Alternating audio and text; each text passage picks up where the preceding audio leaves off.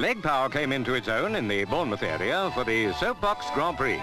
Several 1964 models, each with a team of 12 drivers, competed in a race from Christchurch to Poole. Engineering Apprentices built the machines. From the Rising Sun to Poole Quay is about 14 miles. Push starting was allowed, but the police insisted on them getting away individually to avoid traffic trouble.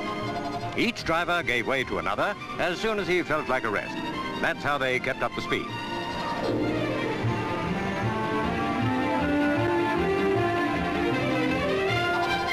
The event was held in aid of a cancer charity fund, so apprentices vigorously applied the collecting boxes when they weren't actually driving. Nobody minds shelling out in a good cause, especially at holiday time. But hold your collecting boxes, here's the finish. It was a novel idea, raising money and amusing a lot of people.